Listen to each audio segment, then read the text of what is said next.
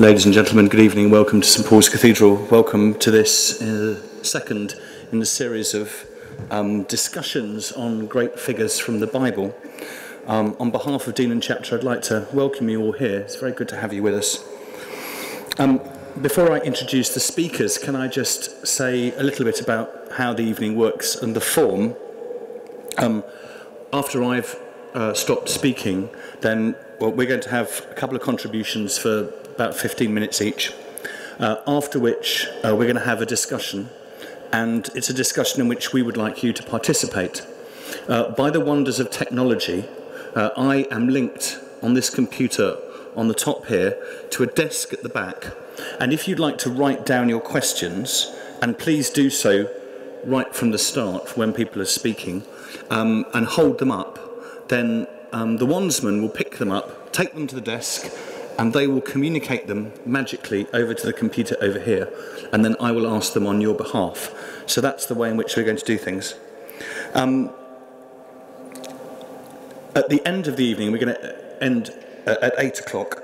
There will be a retiring collection for the Bible Society, and also there will be books at the back for you to look at and buy if you would like. So, we're really lucky indeed to have two terrific speakers here this evening from very different perspectives. Rabbi Laura Janner-Klausner is, well, the first thing I want to say about her is she's an old friend of mine, so it's very good to have her here. She has been, and still is, just about, at Aelith Synagogue in North London, and she and I do Talmud study there once a month, or perhaps less than that. I think I've been a bit remiss.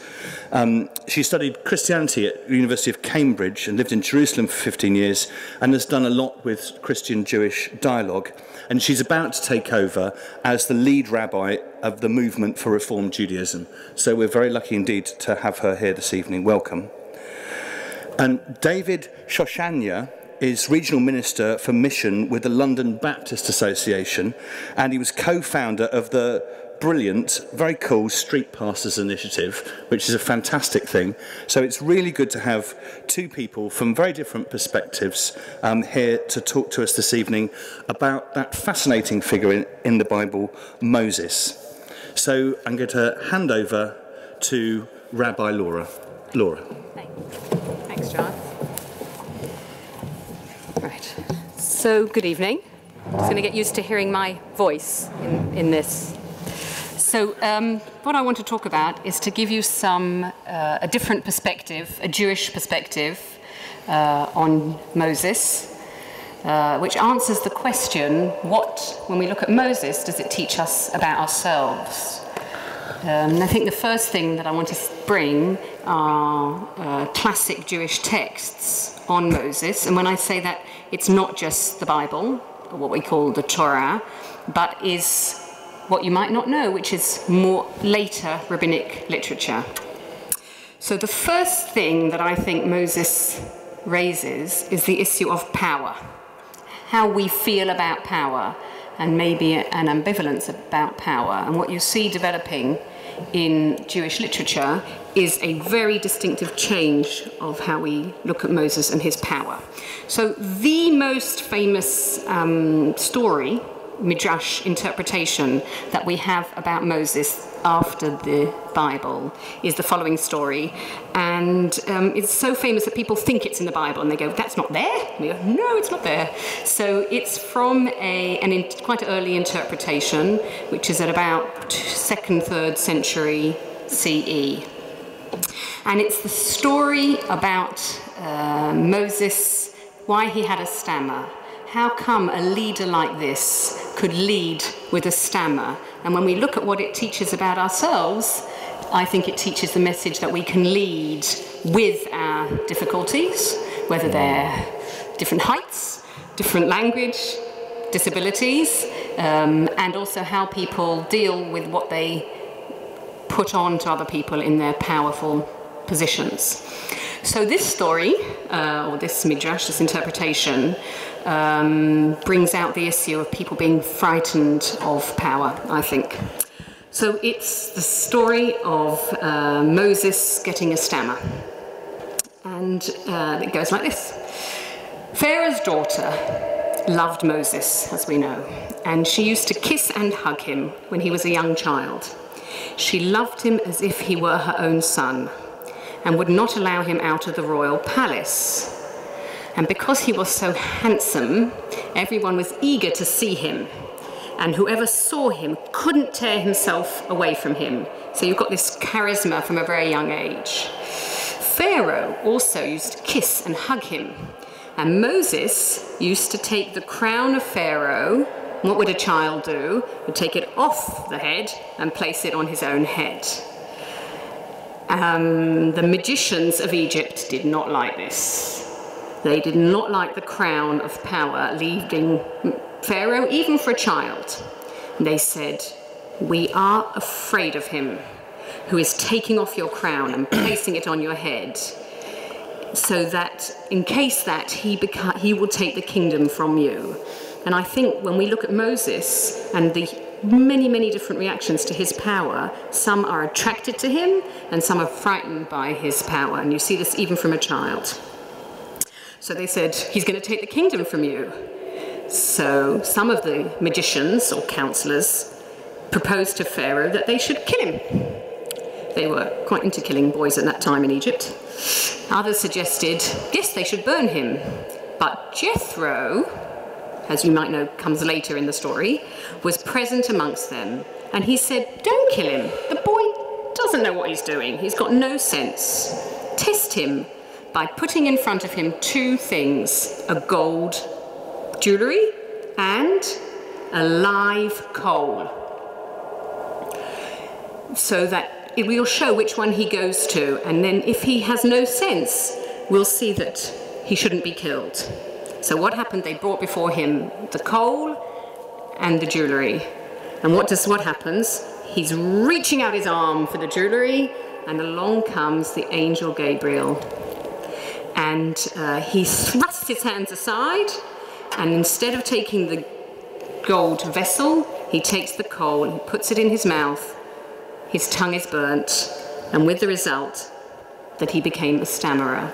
So here's this almost troll story which encapsulates, I think, attitude to power, of ambivalence. And as Jewish literature continues, you see more and more Moses coming away from the strong, direct revelation with God to someone who is the meekest person in the world, the stammerer. His power becomes diminished in some ways in Jewish literature. The big question that when we look at Moses from a Jewish point of view, also from a Christian point of view, is whether Moses has a completely unique relationship with God, or whether we also can have that kind of relationship. And you see both voices in the text. You see the text saying at the end of Deuteronomy, there was never a prophet like Moses who God spoke to face, his awesome power and so on. So you have that direct line. You have Moses in the only superhuman action, going up to the mountain and not eating and drinking for 40 days. But you also have another voice that says he may have had that relationship with God, but what we learn about ourselves is we can too. And of course we find the parts in the text that tell us that. So we have God saying to the Israelites, make a holy place like this. I don't think it looked like this. So that I can dwell amongst the people. We have a wonderful piece of Torah that we just read this weekend when it was the Day of Atonement, about Torah not being in heaven. It's not far. And it says, it's not in heaven. So you would say, who could go to heaven and get it for us and teach it to us? So no, you can't say that. You can't say, I need someone else to be between me and God. We, as Jews, believe that we have direct possibility of revelation from God. So that's the first thing, that you have the tension between different types of revelation, whether he had special, unique, never again and certainly not for us, revelation, or whether because of this revelation we now can have that. The other big theme, and I'm going to bring out an aid is that Moses is attached to Torah, is attached to the 5 books of Moses, but that after that we can and must interpret the Torah continuing. So Giles mentioned that we study Talmud together. So Talmud is a compilation of law and stories and interpretations of 9 centuries. And we need to find a balance between Moses having been an instrument of Torah and therefore giving it legitimacy, and saying that we can carry on interpreting. So the next piece of Talmud tells this story of Moses working out, how can this continue, understanding, being taught. And what you need to see first, I don't know if everybody can see this letter. Can you nod at the back? Okay, so this is a Hebrew letter. It's the letter Shin. It makes the sound sh, like David's first syllable, sh. Okay, so that's the sound. And you can see in this Hebrew letter, at the top, a crown. Another thing, a crown. In Judaism, we talk about the Torah having a crown and not people. And that we revere Torah, and now there are no kings. Maybe I won't go into that here, hey? But be careful, right? Okay, just move on. So this crown, which belongs on the letters, is what we're going to talk about in this interpretation. So, and when I use the word story, it doesn't mean that there's not truth in it, like with myth, but this is how we tell things so that people will remember, like parables. On the day that Moses ascended on high to get the Torah, he found the Holy One, blessed be God, fixing crowns to the letters. It's sort of like illuminating them. So God was, in a very anthropomorphic image, over the table doing these crowns. Moses said, "Ruler of the universe, is there anything lacking in the Torah that you need to add that? What are the point of those crowns, those twiddles? Surely the letters are enough." And God answered, "In the future there will become a man at the end of many generations, and his name is Rabbi Akiva." He lived in the 2nd century. And he will expound every teeny tittle, every little twiddle, every little crown of the Torah. And when we write a Torah scroll, there are 6 letters that take on these crowns. They're written by hand, these Torah scrolls, and the crowns still exist on our Torah scrolls. So he said, there'll be a man in the future, his name is Rabbi Akiva, and he will make sense of or explain every little twiddle. "Ruler of the universe," said Moses. "Let's have a look. Let me see him." And God replied, "Turn round." That's quite a view. Moses turned round and saw a different perspective. He went and he saw in front of him rows, like this, in a study hall. And Akiva was at the front teaching, and he was a bit nervous, Moses, so he went and sat in the 8th row at the back. And he listened to Akiva teaching Torah. He couldn't understand a word was going on. What is going on? This isn't the Torah that I was involved in giving. I don't understand a word of these arguments. He was ill at ease. But when they came to a certain subject, one of the disciples turned to Akiva and he said, "How do you know this?" The answer of Akiva was, "It's from the law given to Moses at Sinai." Moses heard his name. He was comforted. He returned to God and he said, "Ruler of the universe, you have such a wonderful man who knows so much I don't even understand, and yet you gave Torah by me." And God replies, in my possibly favourite answer, shut up, be silent, for this is my decree. And when we have commentators on this story, one of the things we bring out is this is the continuity of Jewish law. It does not belong to, certainly doesn't belong to Moses. It doesn't stay in Torah. And when we learn Jewish life, it is a continual process which starts with Moses, which has the stamp of approval, which has revelation in it in some form, but continues throughout rabbinic literature. Got like 1 minute? Keep on going. Keep on going. I can, believe me, I can just keep on going. Stop me.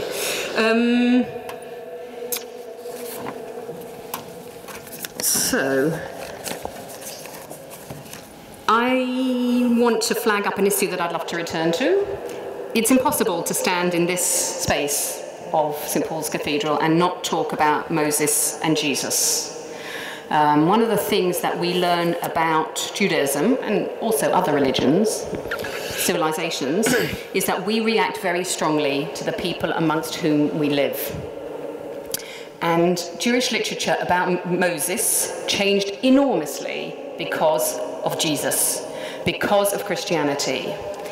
And we have texts that we can see have really been altered in how we portray Moses so that he is not like Jesus. And we have parallel texts of Jewish scholars who lived under Islam, who didn't care, because they were under Islam. It was a very different dynamic. So you have Maimonides, who lived in Egypt. He said Moses was the chief of all prophets, everyone else was inferior, he was the chosen one, superior, he surpassed the normal human condition, he attained the angelic. Anybody who comes from a Jewish background who lives amongst Christianity, their bells are ringing at this time. But Maimonides, he lived amongst Muslims, very different. He said Moses knew God without any mediation, face to face. So he taught Moses was like an angel. Moses was special. He surpassed being human. Other people didn't like this. And you see in the most well-known piece, which comes from an earlier time, which is the Haggadah, is what we read at Passover, that there are only 2 mentions, and really only 1 direct mention of Moses. Who saved the Jewish people from Egypt? You would expect Moses. But no, we made sure that it was God, God, and only God. And there was hardly Moses mentioned, and that Moses is only there once directly and there as a servant of God. Any of the references to Moses being supernatural, not dying, were squashed. We have a piece of Talmud that says, someone said Moses didn't die. It's not true. So I'm happy to come back to that if there are questions. So what you learn certainly about Judaism and its attitude to Moses is that what absolutely shoved Jewish attitudes to Moses was Christianity to ensure a differential. Okay? Very good. I'm glad you said that.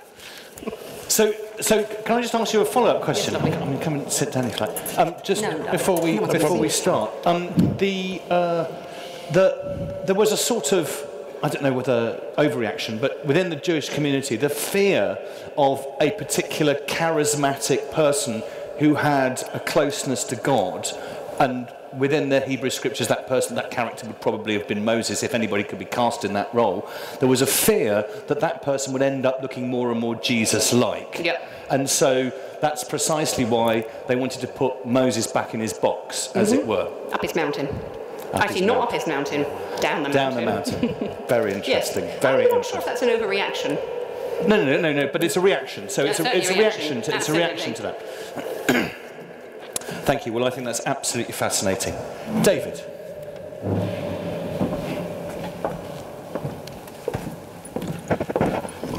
Good evening. Good evening. I came to faith in a Pentecostal church and now worship in a Baptist church. And so I thought it might be wise of me to write out what I wanted to say. So the Spirit didn't move me, you didn't have to ring a bell. I want to offer a few thoughts on Moses from a liberation perspective. In my short presentation, I want to suggest that Moses, as a leader, is representative of the journey of many leaders of liberation movements who come from obscurity and achieve extraordinary things. What such leaders have in common with Moses, and why his life is so intriguing, is that they, like Moses, have had to wrestle with personal history, the elusive search and a mandate that confers legitimacy and credibility on their leadership, and the consuming and often frustrating demands of a personal driving vision for a group of people. These three variables are important for any individual seeking or being called to live and lead a liberation movement, as Moses was. They collectively constitute the locus and the focus around which individuals negotiate their sense of identity, are able to exercise and retain their authority and leadership in challenging and chaotic times, and it explains how they are able to hold on to a deep-seated sense of passion, which is easily eroded by the fight for freedom. Perhaps their relevance is further highlighted when one considers the tremendous weight of responsibility and expectation that is placed on such leaders, when individuals defer to them for leadership and for guidance. Therefore, given the nature of the struggle for liberation, the life experiences, the history, the authenticity, the search for mandate, legitimacy, and credibility, and the motivation, the vision of those leaders are paramount both to themselves and the people that they lead as part of their movement. I think Moses seemed to recognize this fact. He was able to grasp that oppressed and subsequently emancipated individuals and communities are often preoccupied in a large part, though not exclusively, by their wrestling with the existential experience of their captivity or the ontological consequences of their freedom. In other words, their lives are an attempt to hold on to a strong sense of their humanity, which their oppression undermines, and which the practical reality of being free thrusts upon them. This is equally true of individuals and nations. For example, we witness this phenomena in the way that individuals that have been incarcerated subsequently struggle with their freedom, or in the manner in which a nation seeks to assert its new sense of identity after a dictator has been disposed. I think it's equally true of the Hebrews we read about in the book of Exodus. They're introduced to us in three states, more or less stages, each one overlapping the other. Initially, they're represented as oppressed slaves living under the tyrannical rule of a ruthless Pharaoh. Intermediately, as liberated people of God, constituted as a nation and wandering as a nomadic community in the desert. Finally, they are presented to us as inheritors or occupiers of the promised land that was promised to their forefather Abraham.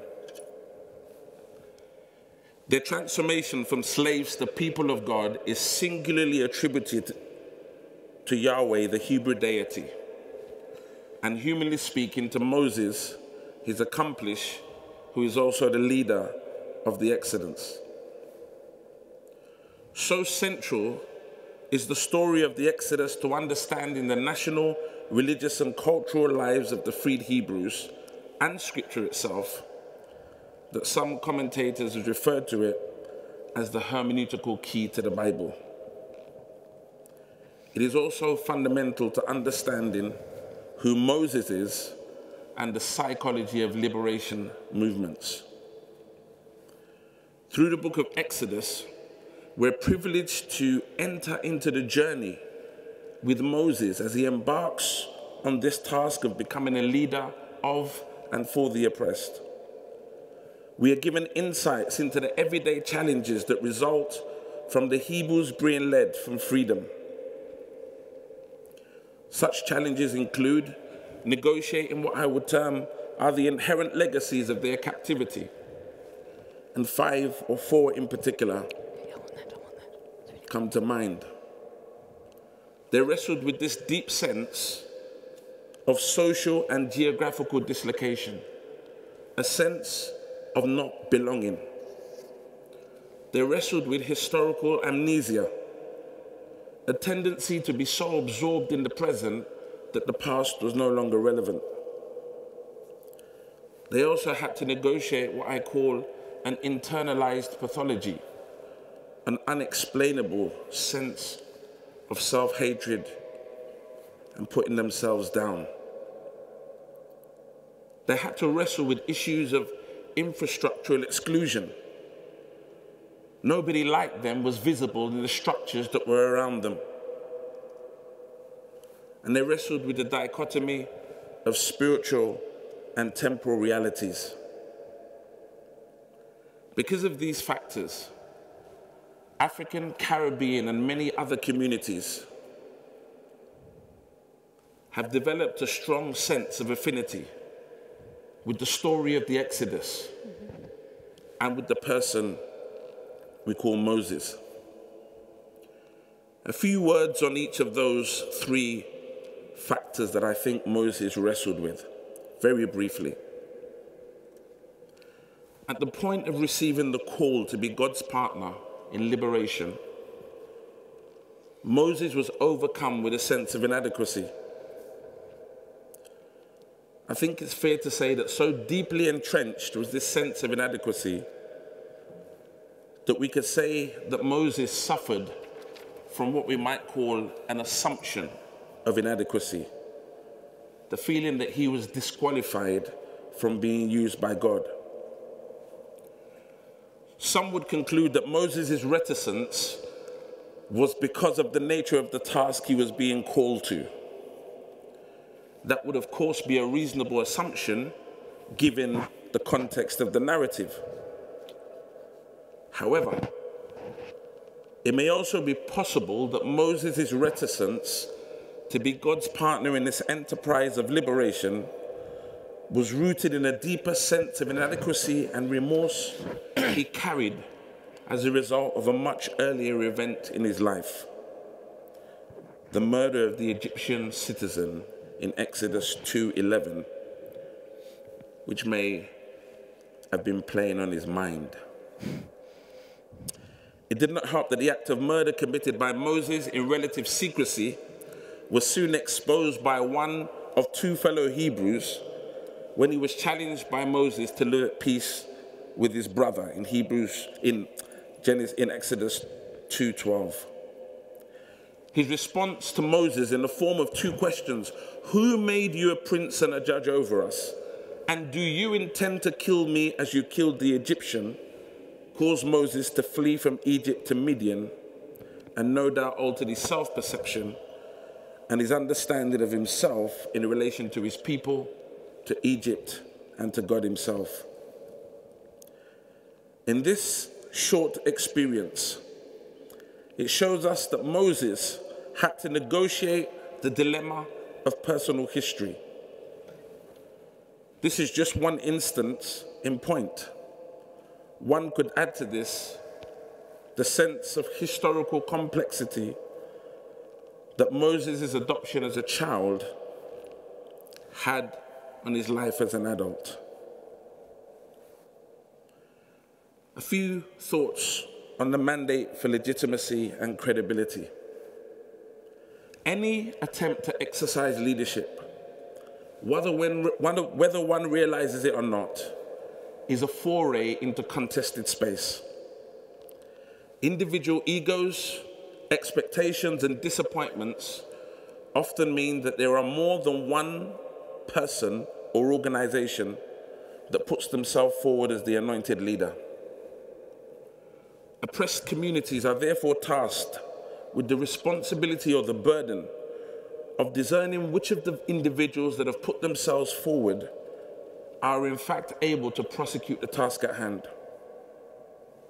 Moses was not putting himself forward, but God had called him.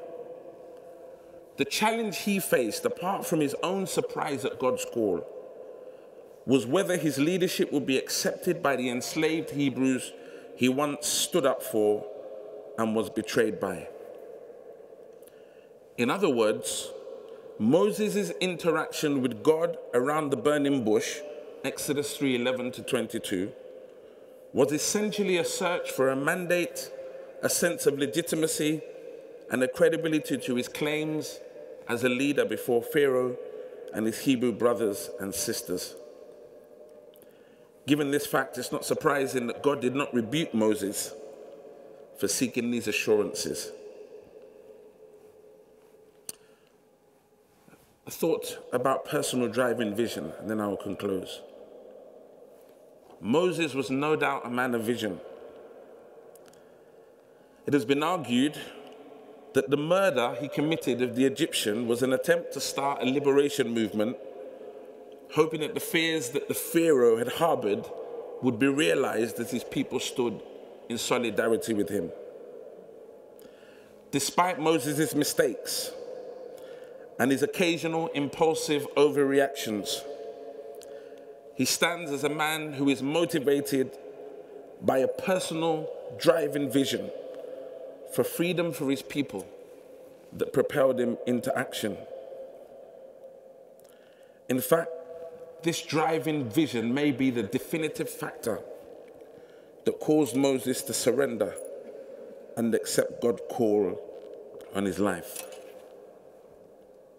In closing,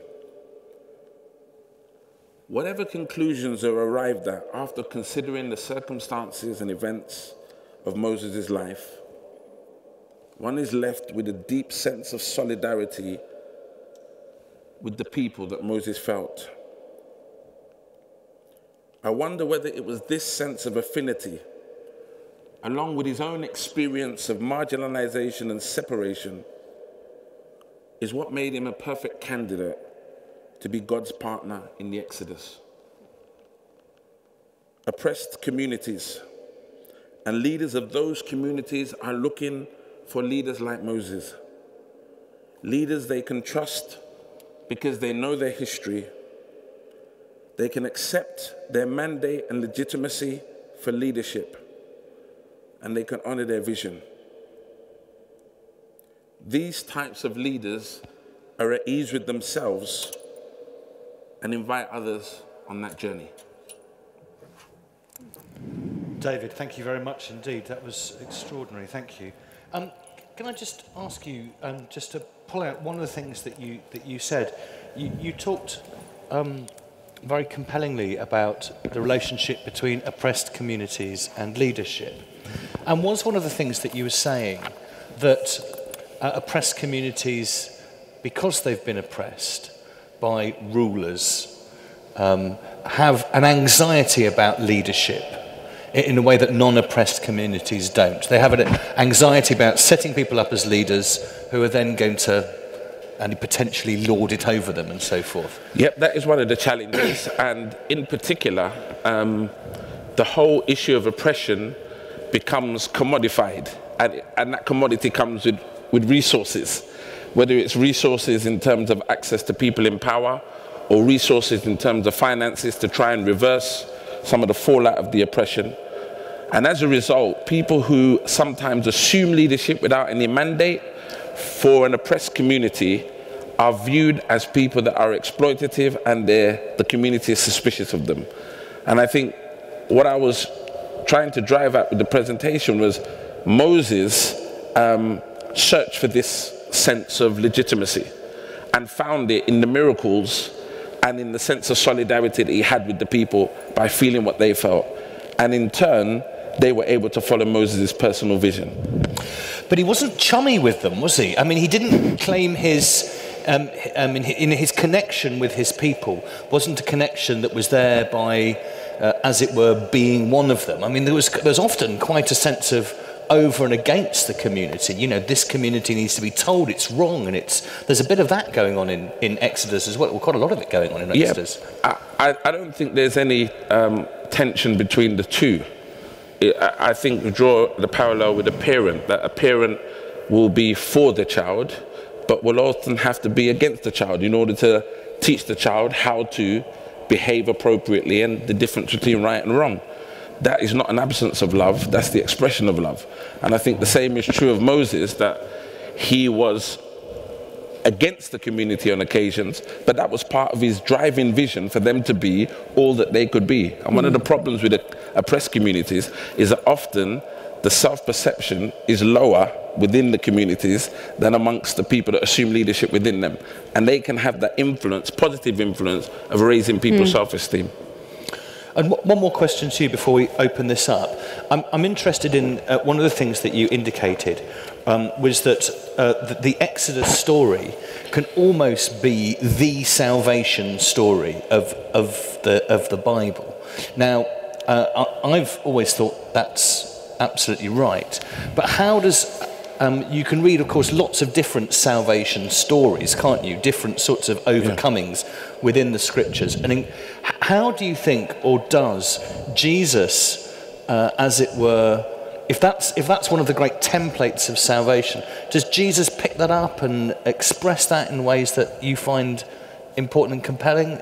Does Jesus do the Exodus type of salvation thing too? I would say yes, and I would say that what theologians refer to as the Jerusalem Manifesto, Luke chapter 4, in one sense is a contemporary exposition of the Exodus event, which is the freedom of human beings and the release of those human beings to be all that they can be, to go into a land that is flowing with milk and honey and to be the best that God has created them to be. I wouldn't say that the Exodus story supersedes the salvation story of Christ being hung on the cross and resurrecting and so on, but I think it offers a very concrete and tangible instance in which God is decisively involved in human history on the side of the oppressed. Laura, he never made it to the Promised Land. Is that significant? I love the fact that he didn't make it to the Promised Land. Our name, Hebrews, the root of it is Ivrim, and it means those people who cross over. That's the root. And the people crossed over, but the leader didn't. And I think there is something wonderful about restricted leaders who don't get to the end. There's also something wonderful about the Torah ending with death. Next week, we have the festival of Simchat Torah, where we end the Torah and then start it straight away, and we read the death of Moses, very confusing, of Moses, and then start again with creation, 1 second after the other. The message of incompleteness, of longing, of pain, of leaders not getting there, of the people, yes, getting there, I think it's a wonderful motif as a transitional moment for liberation. It really is. Can I just say about the Exodus that from my point of view, it is the universal message. And as Jews, the continual recording that goes through our heads of you were slaves in Egypt, you were slaves in Egypt, therefore you must treat people blah, blah. You know, that is the recording that drives social justice from my point of view. It's very interesting. I'd like to just take this one forward because, of course, the Exodus narrative, the escape from slavery and the finding of the Promised Land is one of those stories that in Christian theology has been inspired the liberation theology movement. So in South Africa and South America, just, you know, entirely in keeping with the sorts of things that you've said. But of course, it's one of the interesting conversations that I've had about that was to have a conversation with Palestinian Christians about that. And so you talk to Palestinian Christians and you go, you know, is this sort of liberation theology stuff, does that work for you? And they go, no. It emphatically doesn't work for us because, of course, when Moses is talking about the promised land, that's precisely the text that we feel has oppressed us. So it's used as a... So it's used as a tool of oppression, which I think is really interesting, that language... So this all gets very quickly politicised, and it gets politicised in different ways, particularly in the context of the current anxieties about Israel and Palestine. Absolutely. I mean, just to sum up, first of all, I'm impressed you found Palestinian Christians, because they're fewer and fewer, but it does sum it up, doesn't it? The exact thing that we think would be the empowering thing is taken as the impressive thing, which makes sense, of course. Yeah. Yeah, it was a very poignant moment. That you'd think that text, which has been so inspiring for so many, actually they go, no, that's not. So the what's text instead for them? Naboth's vineyard. Yeah, that would be the text that they would use. Does everybody know what that means? Well, we'll come back to that another time because there's a big question about. Someone nicked my land is what they're really saying, isn't it? Oh, they are. Laura, this is very interesting about Moses sometimes depicted with horns. Yes. What's that about? Okay, so it's about a mistranslation. And so I had a heads up that this was coming before, so I managed to look it up. So Moses is depicted as having horns, and of course, therefore, Jews. Many people think that we have horns. And when you mentioned I went to Cambridge, so I was this 19-year-old, arrived at university, and a few people who'd not met Jews. There are very, very few Jews in Britain. 95% of the population has never met a Jew. It's amazing. I know, right? That's the figure from the racial equality guys. Amazing. And so I had people coming to me and going, and they were not stroking my hair. They were looking for my horns, and they were looking for my tail.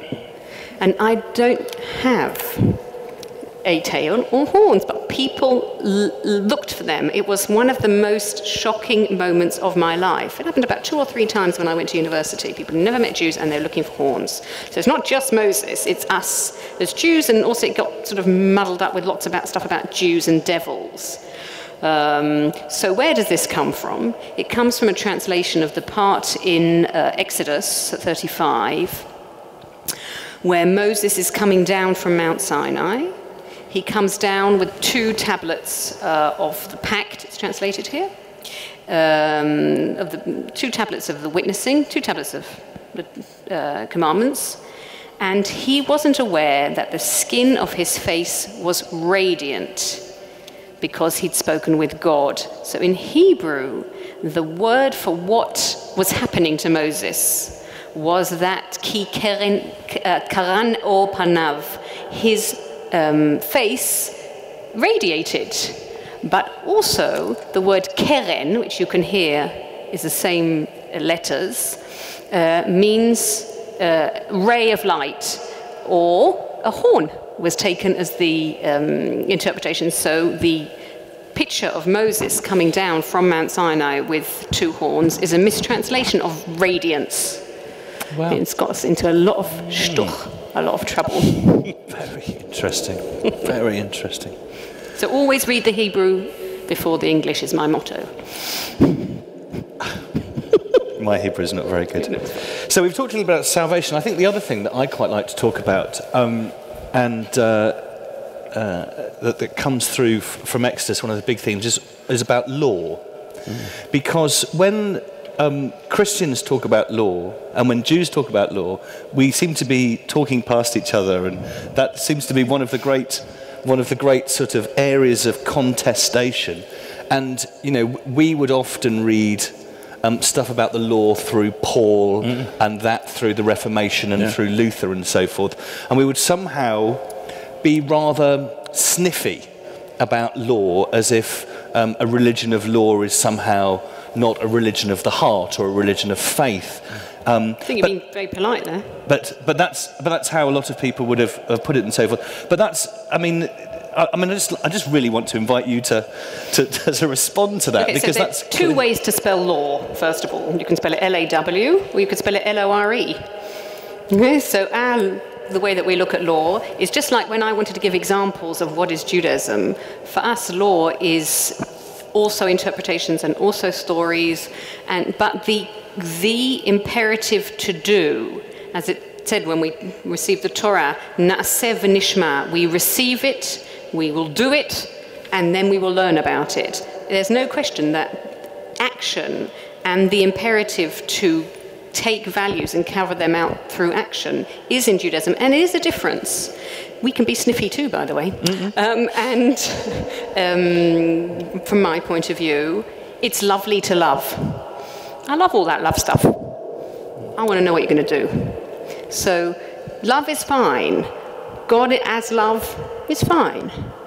But it's just not enough. And what concerns me is it lets people off the hook for action. And actually, what matters at the end of the day is action. So our law is law and law, but what will define a person, I think, is action. It's very interesting, that is. A number of months ago, I interviewed Laura for a programme that I made on religion and money. And one of the things that's really interesting when we've done the Talmud together and when we've done all that sort of stuff is how that Judaism is very good at telling you quite specifically what to do. You know, I mean, in this situation, this is what counts as defrauding someone, this is what counts as so forth. And it's very sort of like specific and so forth. And you sort of know where you stand. Now, with Christianity, it's you know, when you sort of try and do, one of the great problems here, doing ethics and love and trying to take it out of this cathedral and into the specifics of the city, it's actually can be quite, you know, I somehow, part of me is rather jealous of the sort of the degree to which this is so specific and so forth. Do you see what I mean? So and that the love stuff is, you know, can be a little bit amorphous. I don't know if you want to respond to that, but that's always something that's... I always find it interesting, the verse in Galatians, I think it's Galatians 5:1, that says, it is for freedom that Christ has set you free. Therefore, you to use your freedom to maintain freedom, to do good and to serve others.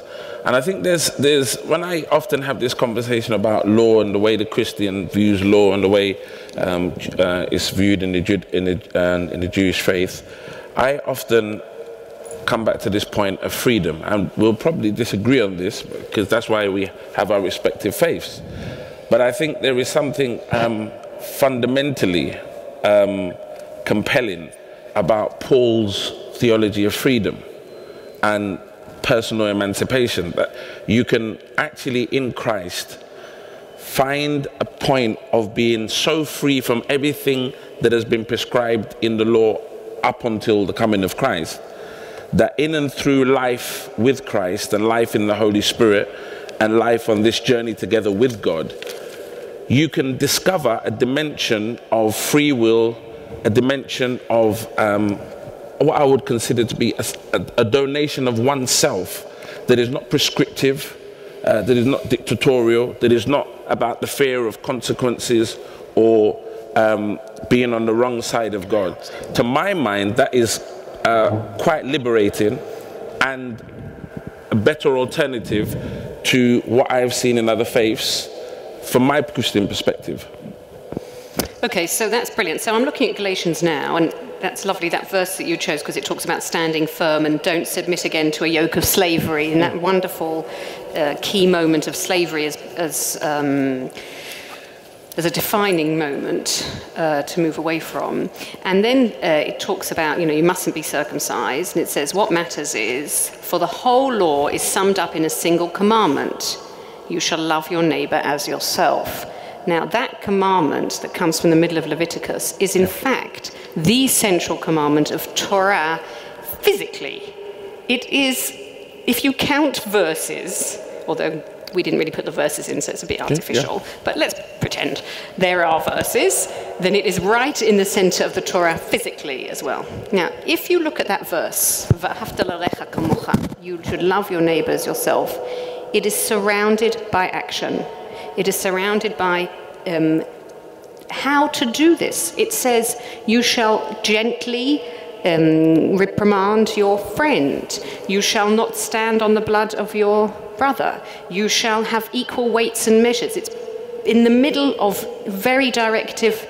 And I think that that is helpful. I don't agree, Giles, in what you're saying is that there is a way, because Jewish law, LAW, is very elastic in many ways, and there are lots and lots of views. And in the Talmud, it's all about dialogue. So I don't think that there is a way, but and it doesn't mean that there isn't also spiritualism and mysticism and so on. But the emphasis on what you do, being circumcised, keeping the law, you know, that I do think that that is a positive thing. And Augustine says, I mean, probably the most extreme thing to say that's as far away from that as possible is when Augustine says, love God and do what you like, which is, you know, now there is about as far away as you can have from that idea. And what do you think of that? What? I like to do what I like, and I like to love God, so I'm quite happy with both and those. David, what do you think of that? I think Augustine is trying to illustrate that Christian freedom is absolute and unequivocal. What does that mean? It means that you can love God, not that you should do what you want to do, but you are free to do what you want to do. It's about the free will. And I think that's the component of love that's often missing. I could prescribe love, and it can be a form of love in the way that godliness can be a form of godliness. And I could focus on form over substance. What I think Paul is getting at here is this freedom that is not about form, what you do and how you do, but is about substance, the essence of freedom becoming a part and parcel of who you are. I mean, I think I was facetious in my answer to you, but I think the point that Augustine is making is that the love of God contains within itself an extraordinary amount of obligations, and it's our responsibility to unpack those obligations, and that's part of the sort of the rather striking way of expressing it. It is. You talked a little bit a moment ago about mysticism and spirituality, and perhaps it might just broach that subject, because one of the great textbooks on spirituality in the Christian tradition says that there are basically two stories that have shaped the sort of thinking about mysticism over the Christian over Christian history. One of them is actually Plato's ascent out of the cave from darkness to light, and the other is the story of Moses ascending the mountain, and the story being that the higher Moses gets up the mountain, the more the clouds come down and the less he's able to see. And that's what gives you the sort of cloud of unknowing literature and all that sort of stuff. And there is this theme, isn't there, in Exodus, which I'd really like you to talk about, of God being really other in that mysterious way. So the burning bush, I am what I am, and all that sort of stuff, which I hope Laura will unpack for us in terms of its Hebrew, which will be very helpful. But David, I wonder if you might respond to that to start with and say, how does that spirituality stuff play its way into the very practical things, you know, that you've been talking about? Or perhaps you want to respond in another way. Well, I tell you what I found interesting. I said when I was going to give my short presentation, I grew up in a Pentecostal, I'm now a Baptist. What I didn't say was that I have found Catholic spirituality to be particularly informative and to really help me to navigate some of the experiences or some of the things that I see in Scripture that seem to have eluded me. When I was in Pentecostalism, I had what I would call an excessive focus on the charismatic expression of spirituality. In our Baptist context, we have a strong emphasis on the kind of theological, cerebral dimensions of spirituality. What I've found in Catholicism is an ability to somehow fuse the two so that there is a strong intellectual component, but also there is this inward formation that's taking place as you interface with God and with people around you. And for me, as what I would call a liberation practitioner, someone who's interested in the freedoms of oppressed communities, whether they be people who are disabled, women, African and Caribbean or other, what this story teaches me is that there is always more to God when I read spirituality in the book of Exodus and in the life of Moses. That irrespective of what I have encountered of God up until this point, there is always much more of God for me to journey into, and I can never get to a point where I can almost domesticate God and prescribe to him how he's to act. He's if I could say, he's wild and outrageous, and I'm not capable of containing that wild, outrageous God. And I see that in the way that he interfaces with Moses. I talked a lot about leadership, and Moses had this, I made this reference about him being impetuous and overreacting sometimes. And God, from 1 minute, interfacing with Moses face to face, having this real personal encounter and personal dialogue. And then in the next breath, as it were, exercising judgment. And it just shows me that God can't be prescribed in any particular way, and my job is to dispose myself to what God is trying to communicate to me by his Spirit, so that I can actually allow that to inform my practice on the ground. Before I come on to Laura, I'd quite like to just say something to that, because I've always thought the interesting contrast with the golden calf at the bottom of the mountain is not so much that the golden calf is golden and everybody thinks it's about worshipping money, but the golden calf is a thing. And it's actually turning God into some sort of object that you know where it is, and you've got it under human control. Whereas, as it were, the God up the mountain is wilder and excessive and exceeds your expectations. Whereas the God that you've cast is a God that you've got sorted out, and a God that you've got there in a sort of, in some sort of form that then it does your bidding. Then it's the God there for you to sort of control and manipulate, and that's actually completely the wrong way around. Yeah. So I've never thought that was a story about money. I always thought that was a story about the nature of God. Laura, do you want to talk about this? Because I'm sure you've got lots of interesting things to say about this. I have very different language, I have to say. So a couple of things. One is I've just returned to that piece that I started talking about Torah not being in heaven and far away. I think something that speaks to me more is that my experience is that things are not so far away. The thing is very close to you in your mouth and in your heart to observe it, by the way, to do it. So that kind of imagery speaks to me. And actually, for me, what's helpful is I, as a Jew, particularly in a postmodern and post-Holocaust world, there are times where I have absolutely no connection with God. She's nowhere to be found. Sometimes, and also the being busy with theology and looking for her. It's not really a day-to-day part of my life in that way. Prayer is, song is, music is, learning is. And the times that I feel that there is the dwelling of God here is actually when I study. And we say that, when there are two people studying together, the presence of God is there. And actually, I think that kind of spirituality through studying, through song, is what speaks to me more. But also, a very, very distant God, a God I'm furious with, a God I don't have anything to do with, a God that I don't think exists. It represents the different stages that we go through, or I go through. And it's not the same every day. It changes all the time because we do. And when we look at history, or present day, or round the corner, for me, it's very hard to have the kind of faith that is the same, or even faith, and that changes. And just talking about spirituality, which I'm at sixes and sevens, because what you say is really interesting, but I'm sixes and sevens about the extent to which what I mean by that has become a sort of Christian infused thing. And whether there's a sort of, I need to see the sort of specifically Christian stuff about what I mean by spirituality. So, because you've studied, because you've studied Christianity, and would you be able to isolate something that's, fundamentally different about Christian spirituality and Jewish spirituality, or is that a question that's just too difficult to get?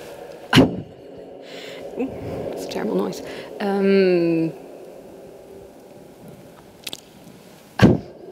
I'm trying to be polite.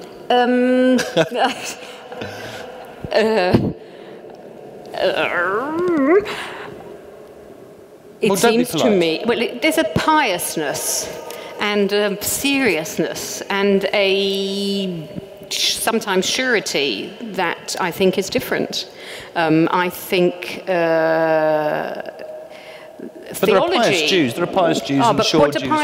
Pious Jews aren't really going around they're certainly not analysing God in that way. They are studying Talmud. So there's some about God and there's some about day-to-day life and there's some about law and law. And I think because Christianity took away that focus on law and developing the law, so what is the busyness? The blessing that we have for study says, thank God for making us special by giving us a commandment to be busy with studying. And the busyness of Christian religiosity is very different than the busyness of Jewish religiosity. That's very interesting. What do you make of that, Dave? I think that's a very, very piercing observation. And I think that speaks to the very heart of our faith, which is that we say we're justified by faith, but we try to justify ourselves through works. Yes. And so we have a rhetoric that's inconsistent with our praxis. Sure, that's right. So there's no congruence between the two. And for anyone who is not a Christian, that can be quite repulsive. For anyone who is, equally so. So we've got some challenges really to be able to fuse together what we profess to believe and what we actually believe. And this is why I think a form of Christian or forms of Christian spirituality can make a big difference. I think an interesting point I would like to add is that the two references, even though Augustine is historically an African, he uses fundamentally Greek constructs and concepts to argue much of what he has to say. And so our references to spirituality so far have been Western constructs of spirituality. There are interesting ideas within, my parents come from Nigeria, within African spirituality, Latin American spirituality, other forms of spirituality from other places that are interesting, and I think they're beginning to get a sense of, or they're beginning to be embraced by people within the Christian faith, because they don't polarize between the sacred and the secular, they don't polarize between what you do and what you say, but they're all connected together. So I think there's something for us to learn from people from other cultures that bring alternative models of spirituality that are not cerebral, but try to bring together practice and thinking. One of the questions here, which was move away from some of these sorts of more theological stuff, one of the questions here which I think is very interesting is, I'm going to read it out specifically, how can we move forwards in David's 3 stages of liberation? In a society where we're isolated and images of successful leadership lack integrity. So you may want to say, yes, that we have a crisis of leadership in our country, that there's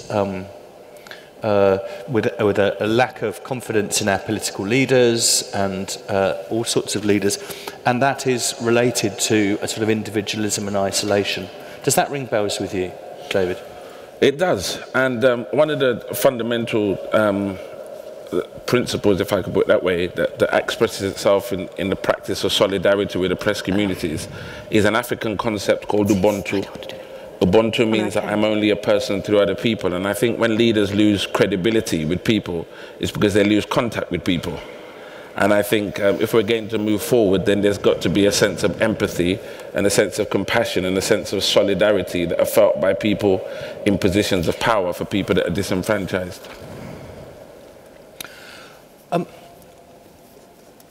One of the questions I've got here is, oh no, that's right. Laura's written down on this piece of paper that I haven't returned to the burning bush and the I am, which I'm very interested by, so and I do want to know about that. So I wondered if you can't stop the teaching thing.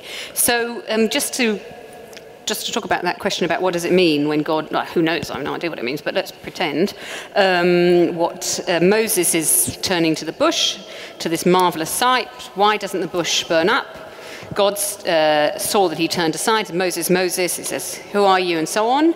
And he says here, when I come to the Israelites, I say to them, God of your fathers has sent me. Yes, it says fathers. What shall I say his name is? And in the form that actually isn't gendered, because Hebrew is gendered, male and female, it says, Ehyeh asher ehyeh, I will be that I will be. And what is lovely about those words, if you just hear ehyeh,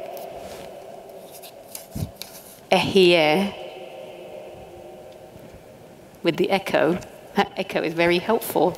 God's in the middle of the desert, ehyeh. So this sound, which is I will be what I will be, is also a breath. You know, it could be a wind. Ehyeh, asher ehyeh. So it basically is a way of saying I will be what, I don't know what it means. Ehyeh, asher ehyeh. But the Hebrew means, literally, I will become that which I will become. But there is an extra layer here of the sound. If you imagine the desert, and you imagine, it's actually really useful, this echo. Ehyeh.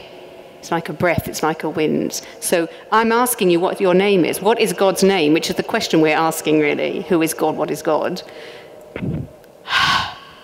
And does that relate in some way to, does that relate in some way to the idea of God being breath? Yes. Was that oh, that's lovely. Oh, you're lovely. You're good at this. So what I would say what I would play with is the word for neshama, which is a soul or a life, is neshama, and neshima is a breath. So we play with that thing that, a breath and life are the same letters. So that's what I would do more than ruach, which is wind. But ruach also, just as Giles says with his Hebrew, brilliant, is that ruach is the spirit or the wind, and they're both the same word. And you have, often as a phrase, ruach Elohim, as the spirit of God, or the wind of God. I think there's something interesting there as well, that God refuses to be defined. Yeah. Back to this reference about being God. He refuses to be defined. He refuses for Moses to domesticate him, to present him in a particular way, but actually promises to be relevant and present in every circumstance that Moses finds himself in, and he proves himself to be true when he's before Pharaoh. And when they leave Egypt and they come to the Red Sea and so on and so forth, when they need food in the wilderness, when they need water from the rocks, God doesn't say, I will be this, and therefore that's all you can expect of me. He just says, let's go on a wild adventure, and on the way I'll show you who I am. I don't agree completely, because it says, this you should, doesn't mean it happened. Yes. Sorry. This you should say to the Israelites, God, Adonai, Elohei Avotenu, Adonai, whatever that means, it's a tetragrammaton, Yud Hei Vav Hei, is the God of your fathers, the God of Abraham, Isaac, and Jacob. And that is a definition. That is a historical or a cultural or a hierarchical or family definition. So it's not, he doesn't, or she, let's say, doesn't just stop there, but does give a definition. Yes, it's quite possible. I won't contend that point, but that definition is not definitive. No, absolutely. Yeah. The definition evolves with experience. No, absolutely, but it's narrower than the breath definition. Yes, I think just one last point. I think that as much as it being a definition, it's a reference point. Yeah, very good. That in the same way that the patriarchs and the forefathers trusted me to be what I would be when I would choose to express myself, I will continue to be like that with you, in the same way that it says to Joshua, in the same way that I was with Moses, I will be with you. So there's something of a promise there. Yes. Oh, it is. It's a promise. So what I'm struggling with, I'm just going to return back, if you can just help me, perhaps, and this is perhaps this business about you're very practical and the study and so forth, is that when you talk about the God of the burning bush, the I am what I am, the way you very movingly did that, the noise which did God in the echo of the cathedral. Now I can imagine sitting here in the cathedral in the next several days and thinking quite a lot about that sense of God's presence in that noise that you made and how that would go. Now that's a form that I would talk about that as being a form of spirituality, which in some way that it's incredibly difficult to describe, I would think is transformative as a human experience, and prayer would be somehow trying to enter into that great mystery which has been expressed. Now, when you talk about Jewish spirituality as study, there seems also Well, that's what I want to get at, the also. Because there seems to be quite a long way between the sort of homework view of spirituality, which I'm being, deliberately derogatory about. So it's just, you're doing your homework. Yeah, it's pretty derogatory. And that we call that Judaism. Yeah, no, I understand. And the breadth type of stuff. What have I got wrong in not understanding the connection between the two? Well, Judaism is obviously multifarious, and one of the we say that the world stands on three things, and I think this is access to spirituality: righteous deeds, which you have to do, which is not charity, because that's like if you feel like it, act of loving kindness, and prayer. So in the action, in the study, and in praying, whatever that means, which really in the Hebrew means self-judging, then that is a way through. And one of the things that I struggle with is trying to move people away from a very intellectual, very dry form of prayer, and much more to do with music and song and quiet and joy and tears. And I think that the prayer that we have inherited in this country is in the movement to which I belong, is a very unspiritual prayer. Oh dear. And we are in the process of really trying to change it so that people can express themselves in different ways. First of all, that people can express themselves. Right. I think that's very important. Right. I'm going to do some other questions that we've got here, and you've got more questions, please. We've got another 10 minutes or so of this. So if you would like to, we've got another some more questions. Please hold them up. I've got a question here, which is, what does Jesus say? What does Jesus mean? I'll read it out. What does Jesus mean when he says he fulfills the law? I guess that's a reference to Matthew 5. Yeah. How does that? That's the question I've got for you.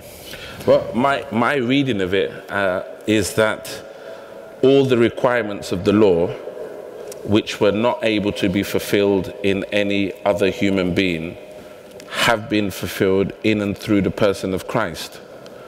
And therefore, as a Christian, someone who has what I will call an exchanged life spirituality with Christ, that I give up my life in order to receive his life, by virtue of receiving his life into my life, I, in a sense, stand in that place of having fulfilled all the law, and therefore can experience the freedom that Christ brings to me as a person who's been forgiven.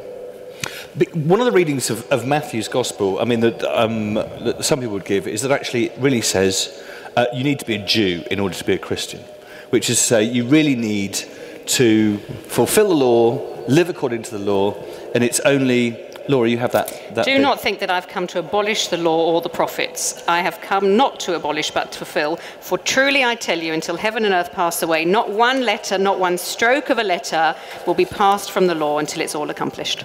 So there are those who would take that as the basis for, when Paul talks about then, you don't need to be circumcised and you don't need... Matthew, many would argue, saying something entirely different. There does seem to be a tension there, doesn't there? There does, but I don't see as much as a tension as perhaps Laura sees. And that's why I explained it through an exchange life spirituality. And I think Paul, we're back to him again, he does tackle this issue in Romans and tries to give us some logical arguments as to why now we're in Christ, we no longer have to live by the law. And the central thrust of his argument is that Christ has satisfied all the righteous requirements of the law, and as Christians we now live in and through the person of Christ. That's a mystery in itself, but that mystery is what's afforded to us as Christians that accept Christ as Lord and Saviour. Laura? Well, I think it brings us back to Moses. It brings us back to Moses. What kind of figure, are we involved in? And there's a very interesting piece where they take the same Isaiah 53 that is used as a classic proof text in Christianity, and you have Moses in the Talmud being used as the one juxtaposed to Jesus, you can see it from the period of the scholars, who's saying, yes, Moses took on the sin of the golden calf, and so on, and he's put in the Jesus spot. Really interesting historically. One of the things that about the Moses spot and so forth, when I'm fairly new to studying Talmud with Laura, and one of the interesting things from a Christian perspective of reading these the books of the Talmud is there are multiple layers of interpretation from different rabbis, and one rabbi can trump another rabbi, and the ones that trump are the ones that are nearer to Sinai. That's right. So if you go back, if they're nearer to Sinai, they win the argument. Now, so Matthew would win the argument over Paul, by the way. That's by quite a while. Yeah. Well, okay, we won't date them. That's actually debatable. But, okay. What I'd like to say is that in placing Sinai so centrally in that hermeneutic, thing, is there an anxiety about that you turn Moses into a sort of central pivot, which is another Jesus type of figure? No, it's a great question, but I don't think so. I think it's about revelation to the whole people. You are standing here today, all of you, your elders, your tribes, those people who have never lived, those people who live, who yet. The revelation is to everyone. But you're making so I don't think it's a Moses moment. At the centre of that. Only if you hear Moses when you say Sinai. When I say Sinai, I think revelation. Oh, so you don't think he was useful. We've personalised it too much around Moses. Yeah, I don't think Moses at that moment at all. No. I mean, although you do say the law of Moses from Sinai, but it's not. I've never thought that before. Very interesting. Well, lots of things. I've got some more questions here, which I'm going to try and go through. Well, one of the ones I've got here, which is which I guess people want to ask, and it's one we're going to duck, is just this simple one we've got at the bottom. How can God belong to one people? How can God belong to one people? Which is, I guess, a business about God belonging to the Jewish people and so forth. Well, God doesn't belong. I mean, I don't know the answer, but I don't think that God belongs to the Jews at all. And Judaism absolutely does not accept, as opposed, if I'm going to have fun, opposed to Christianity, Judaism does not take that approach. If you lead a good moral life, and there are 7 things you're not meant to do, which are sort of adultery, bestiality, and tearing the limbs from a live animal, which I don't think you do in St. Paul's Cathedral. People don't do that, any of those, please God. Basic human life, if you keep basic morality, then you have exactly the same place in the world to come as a Jewish person. God belongs to everybody. This thing about Judaism it's not true. In Judaism, it's not a religion by faith like Christianity, and God does not belong to one people. And yes, there is a relationship that God is depicted as having in the Torah, and God has relationships with lots of people, with lots of peoples. But wouldn't you say that the Torah speaks of, to coin a phrase, a special relationship? It talks about a treasured people, but that word also means a people with, the word, skula, means a people with character. Thank God, as we say, and yes, this is one story, but the Christian story has God in it, the Muslim story has God in it, though God is not claimed by Judaism to belong to Jews. There's a Jewish story and there are other stories. I think the Jewish-Christian dynamic is more problematic because Christianity interpreted Judaism in a New Testament. So that's you and me, or us and them. But that's not about who God belongs to, because God belongs to you and me. And I think we have a similar problem, if I could put it that way.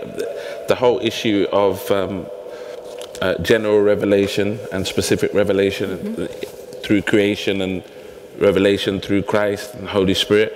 I think we come back to this problem of what we actually believe and what we actually do. And I think it's a big challenge that as Christians we believe that in one sense every human being has access to God and is a child of God.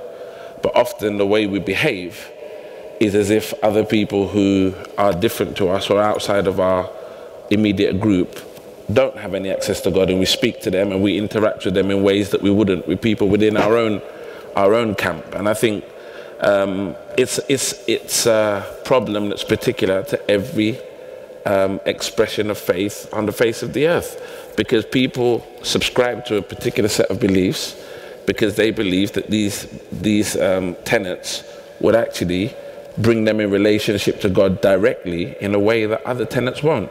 And so over time we develop bigotry and we develop a sense of pride, and we forget that we can learn from people from other faith traditions and that it can enhance our spiritualities. It doesn't mean we believe the same, but it does mean that we can learn something that allows us to see a dimension of God that we may not see through those who are within our own faith context. I have to say, I think this has been a fascinating conversation. It's been really honest and interesting, and I've learnt so much from it. My own personal background pulls me in all sorts of directions here. My father was Jewish, and my great-grandfather was a rabbi in synagogue in Liverpool, and so I sort of feel both pulled in all sorts of directions, and find that this conversation here almost helps to define me and the problems of being me. So I found it fascinating. A fascinating evening. Thank you very much indeed, both of you, for such stimulating things.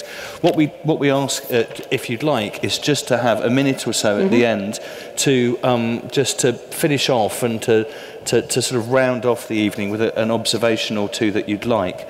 So, Laura, would you like to kick us off? Okay, is there anything? Well, I want to say, first of all, how much I loved getting back into the Gospels and everything. That's been fabulous, opening a New Testament. It's great. If I'm left with images of Moses, is what I really love about Moses is arguing with God. I love that. And I think as modelling behaviour, it's fabulous, because it's not submissive in that way. And as opposed to when Abraham says, yes, I am going to take my kid off and slaughter him or whatever. And I love the piece where God is threatening to wipe out the Israelites, and Moses says, and what will the Egyptians say? You did all this trouble for nothing. And that I love as a model of relationship, of arguing and complaining and loving. I think that's a brilliant relationship to model for us. And I love the fact he died and didn't make it to cross over. I think the one thing that I really love about Moses is that despite his supernatural experiences and encounters with God, all the things that he saw, I like the story where there's a fight going on in the valleys, and Moses has to keep his hands up. Yeah, and he needs people. But he does need other people, because his hands get tired. And I think I always remember that when I meet leaders, that you could be as powerful as you want, but you still need people to hold your hands up. And I try to remember that myself, that irrespective of whatever gifts God has given me, I am not sufficient in and of myself, and I need people to hold my hands up, and that requires a depth of humility. So there's this contradiction between this man who speaks to God face to face and his inability to hold up his arms for long. It's lovely, yeah, it's really lovely. That's a terrific note on which to end. May I just remind people that there is a retiring collection for the Bible Society and also books for sale at the back. Ladies and gentlemen, may I invite you to show your appreciation for Laura and David and for their terrific contributions.